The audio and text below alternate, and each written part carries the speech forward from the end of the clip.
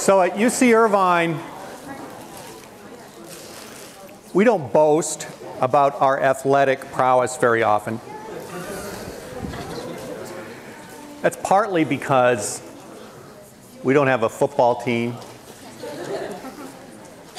But what we do have is probably the best men's volleyball program in the country.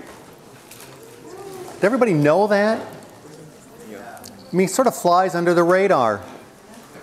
We've won 2 national championships in the last 5 years on this campus. National NCAA championships where we beat every other team in the country. That pretty much means we're the best men's volleyball team, collegiate men's volleyball team in the world. Because let's face it, the US dominates in this sport. So these guys beat Penn State last night? And tomorrow, they're going to beat USC. And then we're going to have our 3rd national championship on this campus. At least that's what I'm hoping happens. So we can be very proud. We should talk more about these guys. Okay, so sadly, we're going to start talking about the Gibbs energy today. Now, this is really a chapter 16 topic, and I'm not sure we'll come back to anything else in chapter 15. I'm going to think about it over the weekend, but I'm guessing we're probably done with chapter 15. We did it in sort of 2 lectures. Okay? That material is important, but it's sort of abstract to us as chemists because where does the Carnot cycle fit in chemistry? How does it affect our daily lives as chemists? I mean, I can't answer that question. It's a tenuous connection. But the Gibbs energy, for chemists, that's what the thermodynamics, that's where the rubber meets the road in thermodynamics, is the Gibbs energy. It's going to allow us to tell whether a chemical reaction happens or not, whether we're at equilibrium or not. All right? This is what thermodynamics is going to do for us as chemists. All right? So we've really been building up to this thing called the Gibbs energy. And today's lecture is extremely boring, but important. All right? We're going to have some of those. All right? Lots of symbols today. All right? But what we want to do is we want to figure out where this Gibbs energy comes from. All right, it was really never spelled out for me in the physical chemistry class I had back in 1981. All right, it was just, here's the Gibbs energy, here's what it does, all right, here's why it's important, but no one ever really derived it, but there is a nice derivation of the Gibbs energy. So, that's what we're going to try and do today. Now, we've only got 25 minutes, so we may not we're not going to get all the way through this lecture. And if we don't, we'll just continue it on Monday, so don't worry about that. But all of these guys, by the way, Clausius, not an Austrian.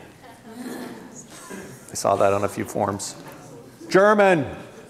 That's what that flag is right there. All right, only one of these guys won the Nobel Prize. This sounds like a quiz question for next week. A, B, C, D. All right, which one of these guys won the Nobel Prize? Anybody know?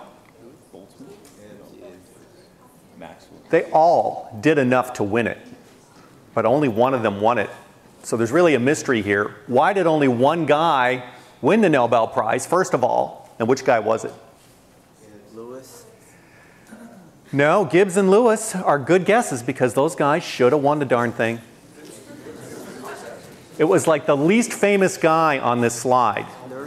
Nernst. Nernst won the Nobel Prize in 1920. All right, now, anybody know why? I mean, not why Nernst won, but why these other guys didn't win. I mean, objectively, they did more than Nernst, and they didn't win it. Nernst survived to 1941.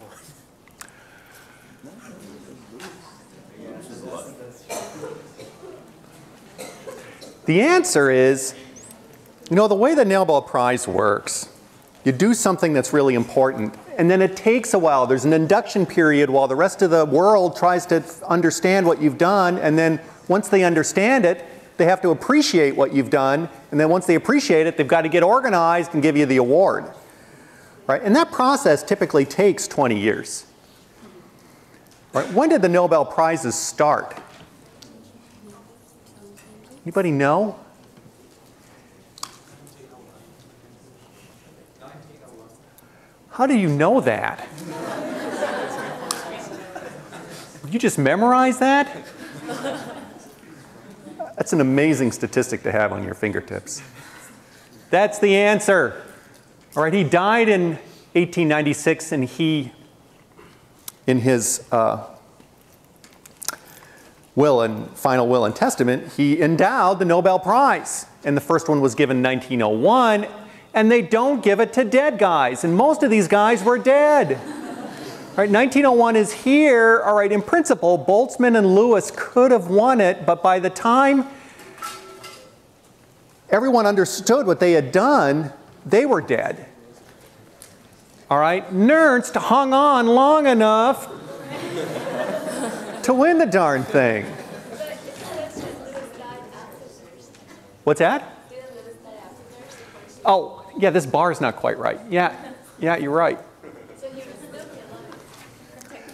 There's no good reason why he didn't win the Nobel Prize. It's one of those things where everybody who wins this award deserves it, and then there's another 50 guys who should have won it who never did, is sort of the way this works, I think. Okay, that's the reason, is the award started here, and then it takes a while, and you know, they only got their act together for, you're right, Lewis should have won the darn thing. So this is Gibbs. He's our hero in this whole thing because he's the only American we're going to be talking about, pretty much. C.N. Lewis was an American too. G.N. Lewis, rather. But we're not going to, you know, you talk about him a lot when you talk about bonding. Lewis dot structures, that's the guy, right? But we mentioned him at the beginning of the class. Probably you might not remember this, but he got his he got the first Ph.D. in engineering in the whole country. The very first one that was given at Yale was in 1863, right before, or actually right during, the Civil War, right? And then, you know, one of the sad realizations you come to if you're an experimentalist is all the guys whose names are attached to equations in chemistry are all theoreticians, pretty much. All right, so Lewis was a theoretician. It's not the people in the lab mixing the chemicals together and plotting the data. It's the theoreticians who sit at their desks and with their pencils and figure stuff out. He was a theoretician. Like Einstein, Dirac, Schrodinger. All right, these guys never did an experiment outside of school. All right, they just looked at other people's experiments and figured them out. So he had an appointment at Yale. He graduated from Yale. He got appointed there without salary. Right? And this was common at that time. If you hadn't proven yourself as a scholar, it was not uncommon to get hired by a university. You teach, you do all this work, but they wouldn't pay you anything until you started to publish, which was hard to do in those days. Now, you write a paper, it's in your computer. In 10 minutes, you can submit it to a journal electronically.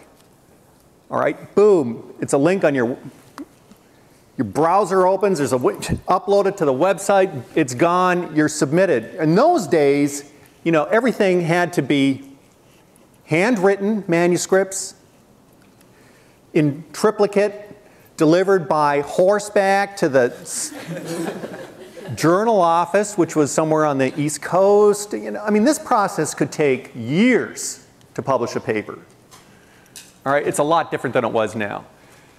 So it wasn't until he got an offer from Hopkins in Baltimore that Yale, which is up in New Haven, Connecticut, said, okay, well, if Hopkins is going to offer you $3,000 a year, we'll give you $2,000, and that was enough for him to stay.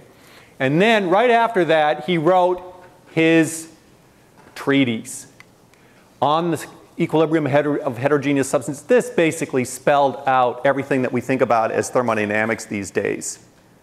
He spelled it out in one. These days, one of the standard strategies that we all have as academics is you take some body of data that you've got and you try to carve it up into the smallest publishable unit.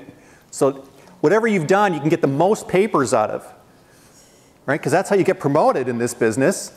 He took everything that he had done and put it into one 300-page paper and published it. It's like the opposite of what we would do today. He's even got a Facebook page. If you write a 300-page paper, you too can have a Facebook page for your paper. So here's his grave. He's buried on the Yale campus because the Yale campus is one of the coolest cemeteries that you've ever seen on it. It's right on the campus. It's called the Grove Street Cemetery. Here it is. All right, here's Grove Street. This is the Yale campus in New Haven. New Haven is a dump. Except for Yale.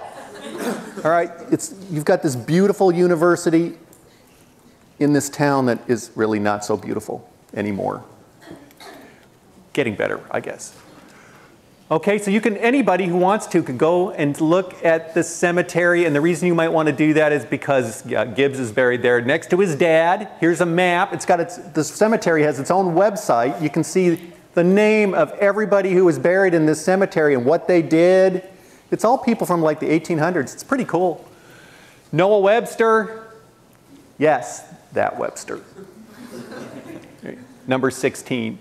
Right, here's the gate that you go into. It's really, really cool. Huge grave markers like that. So if you're ever in New Haven, Grove Street Cemetery.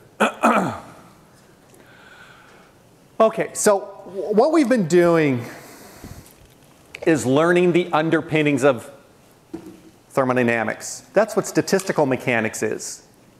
Right? It's the underpinnings of thermodynamics. But as chemists, what we really care about is equilibrium, and we haven't said the word yet. Until today, we haven't used the word equilibrium, I don't think, or maybe once or twice. Okay, so we need to get to this because we're ready to be done talking about this whole subject, aren't we? All right, so let's get to the meat of the issue, and then we can put it behind us. Now, oops, my arrow slipped. That's supposed to be up there. So what we're going to try and do today is derive the Gibbs function. And there's going to be a whole bunch of symbols, but I really think it's worth understanding this. So here we go. The system and surrounding. So we talked about this already. There's open systems, closed systems, and isolated systems. Everybody remember that? Isolated systems, no matter or energy can change. Closed systems, energy only. Open, both energy and matter.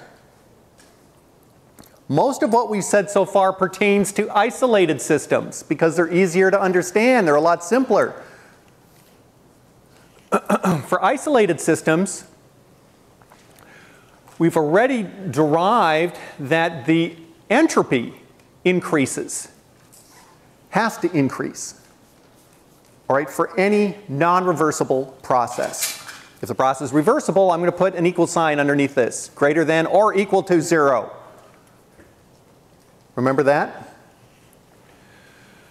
Okay, so for an isolated system, the entropy of the system increases during a spontaneous process. That's what that means. We'll actually derive this again today. If you're in either one of these two categories, and we virtually always are, all right, if we're actually doing an experiment, we're not in an isolated system. We're either in an open system or a closed system. All right, we have to consider both the system and the surroundings in this non-inequality. In other words, it's the total entropy of the universe that's got to get bigger. All right, and the universe includes the system that you care about and everything else. Okay, so there's two terms in this total entropy. There's the system that you care about and everything outside of it because your system's in communication with the outside world either by exchanging matter or by exchanging energy. Okay? So if the system is an isolated entropy, yes. Now, this is the only thing that matters in terms of understanding where something is spontaneous or not. We're going to derive this Gibbs function, but the Gibbs function is going to be derived from this. It's all about entropy. All right, so if you remember nothing else about this lecture, you need to remember that spontaneity of a chemical process is about entropy. And the Gibbs energy is just a way to parameterize in a convenient way the entropy for us. That's all we're doing with the Gibbs function. We're parameterizing the entropy in a convenient way. Okay. So, if this is true, then I can move that guy over to the right-hand side and put a minus sign on him, right? So that has to be true. And we've already said we've got an expression for the entropy in terms of the heat that's transferred and the temperature, and so I can make a substitution for the surroundings. Minus ds here is going to be dq. It's plus dq because there's normally a minus sign that connects this minus dq over t with ds. All right, so if that's minus ds, that's going to be plus dq over t surroundings. Now, q is a conserved quantity. In other words, if plus q enters the system, minus q is removed from the surroundings. Right? If q goes into the system, it had to come from the surroundings. Right? So if it's a plus for the system, it's a minus for the surroundings, right? Okay. So what we've already beaten into the ground is that the du, where you use the internal energy, that equals dw plus dq. That means dq is du minus dw. And so I can just plug this in for dq in this equation right here. Right? du minus dw. And I've got this equation right here. We haven't done anything fancy yet. Everything's very simple.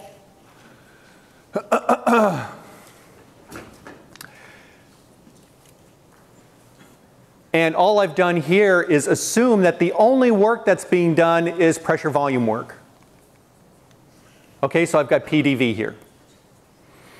Now, let's multiply both sides by T surroundings. When we do that, we're going to get T surroundings on that side. We're going to lose it from the right side, and so here we go. All right, all I did is multiply by D surroundings, so now it's on the left-hand side. It's gone from over here. All right, this doesn't look like our conservation of entropy equations anymore, does it? It's starting to morph. All right, but we're still talking exclusively about entropy here. All right, we've just made substitutions from symbols. This equation is going to keep coming up. We're going to call it the pink equation. Well, what we're going to do is we're going to find convenient expressions for du, plug them into the pink equation, and we're going to find the Gibbs equation, we're going to find the Gibbs energy rather, the Helmholtz energy. Right, that's what we're going to do in the next 10 minutes. All right, we're going to keep coming back to the pink equation. Now, at equilibrium, right, for an isolated system, blah, blah, blah. For an isolated system, dV equals du equals 0. In other words, the internal energy of the system doesn't change and the volume doesn't change. And so if I prevent the volume from changing and I prevent du from changing, this term is 0 and this term is 0. And in other words, ds of the system is going to have to be greater than or equal to 0 for an isolated system. Right? So if I just take the pink equation and I say, if my system is isolated, this term is 0 and this term is 0. If I divide by T surroundings, ds system has got to be greater than or equal to 0. So we've derived that now for an isolated system from this pink equation, which came from this entropy argument. The total entropy of the system and the surroundings has to be greater than or equal to 0 for any chemical process, if it's spontaneous. Okay, now I'm going to stop writing cis every time I'm talking about the system. So if you see a big letter with no subscript, assume it means the system. If I'm talking about the surroundings, I'll keep using that. Boom. Okay. Now, this is a general expression for any system moving towards a new equilibrium. That's what the non-equality means. All right, it means that the system is in flux towards equilibrium.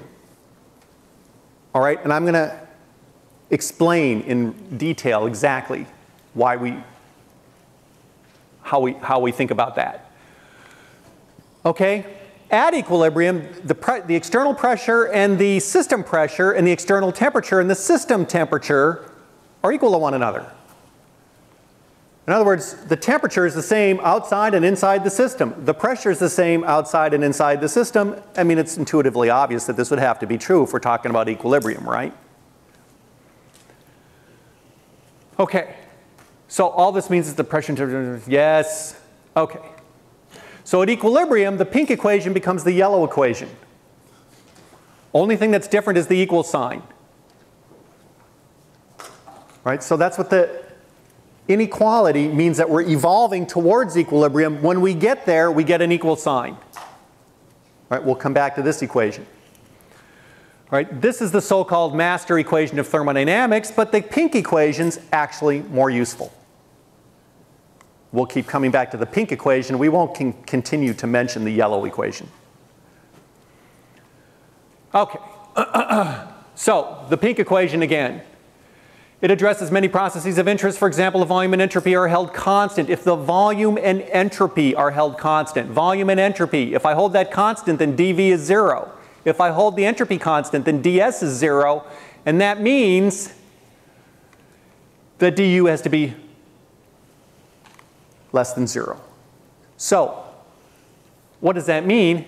It means that it's u that is minimized as we evolve from a non-equilibrium state to an equilibrium state. It's u that is minimized if and only if entropy and volume are held constant. Now, do we normally hold entropy and volume constant when we do chemistry? I don't know how you would. All right, I mean, volume, yes, you can do it, but entropy, difficult. All right, so it's not super useful for us as chemists to use the internal energy as a marker for whether we're at equilibrium or not, because the internal energy is only going to be a minimum when volume and entropy are held constant, and we can't hold entropy constant very easily. All right, so we make note of this and we move on. In other words, a spontaneous process occurring at constant volume and entropy will minimize the internal energy. This is true, but not terribly useful. Now, last week we talked about the enthalpy. Maybe that's more useful. Right, the enthalpy is U plus PV. That's just a definition. So if I take the total derivative of H, that's going to be du plus VdP plus PdV. And I can just solve for U and plug it into the pink equation. All right, that's going to be our standard strategy for the next 6 minutes. Find du, plug it into the pink equation, rearrange these variables. Got pu, and what do? Plug it into the pink equation. And what the pink equation tells us, now what I do, I've got this whole thing now that I'm going to plug into there. There it is. Okay, and the first thing that we notice is that these two terms will cancel if the pressures are equal. And let's just imagine that we're approaching the equilibrium state. And they are equal. All right, they won't necessarily be equal until that's true, but when we're close to equilibrium, this term and this term will cancel. I hope you'll agree. And then, if pressure and entropy are now held constant, right, we held volume and entropy constant earlier. All right, now we're going to hold pressure and entropy constant. That is not more useful to us, by the way. But if we do that, entropy, so that goes to 0. Pressure, so that goes to 0. These guys canceled with one another, so we're left with D. So the enthalpy is the variable that we're going to care about if we can control and maintain constant the entropy and the pressure. Now, is that a useful thing for us to know as chemists? Well, it's a useful thing to know, but as a practical matter, we're not going to be constantly doing this. Enthalpy is not going to tell us when we're at equilibrium most of the time. We can't satisfy this requirement of maintaining the entropy constant. Okay.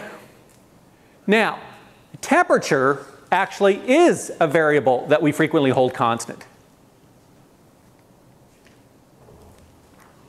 as chemists. So if we consider dt equal to 0 and dv equals 0, hey, those are requirements that we are sometimes going to be able to satisfy in the laboratory.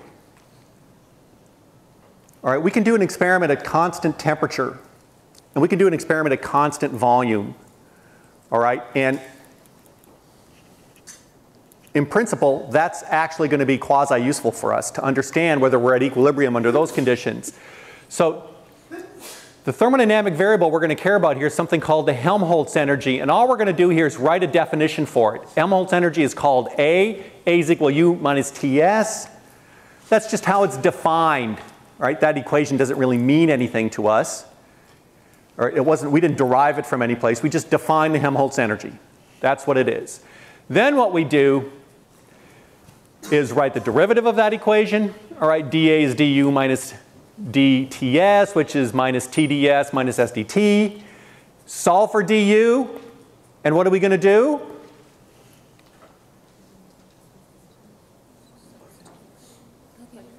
Plug it into the pink equation is the right answer. All right. There's the pink equation again. We put this guy in for du. And there it is. All right, right there. Okay, and now what we're talking about, all right, so that's going to cancel that without thinking too hard. If we assume we're close to equilibrium and these two temperatures are going to be equal to one another, that's the system temperature, that's the surroundings. Okay, and then if we further assume that dt is 0 and dv is 0,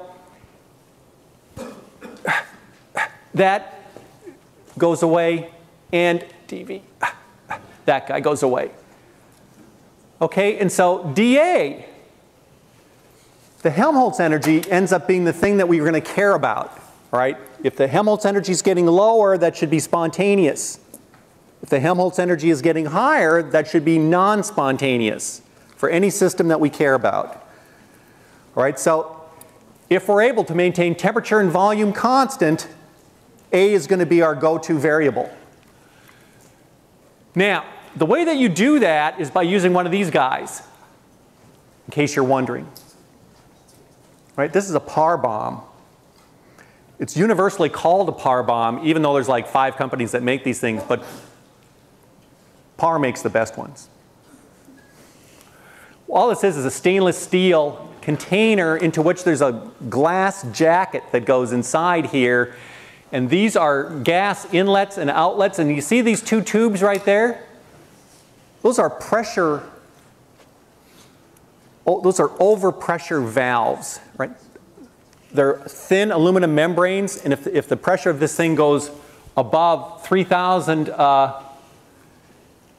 ATM, those blow, right? And it sounds like a gunshot, right, when they go off, right? You're heating something in here, this needle goes all the way up to here, and when this thing is about to blow up, those 2 valves prevent that from happening. But when they go off, by golly, it's spectacular. All right, but I think you'll agree this thing can maintain constant volume no matter what the pressure is doing. As long as the pressure stays below 3,000 ATM, boom, that's how you do constant volume and constant temperature. All right, now most of the time we're not going to use this guy. All right, so we have to still talk about the Gibbs energy, but we'll do that on Monday.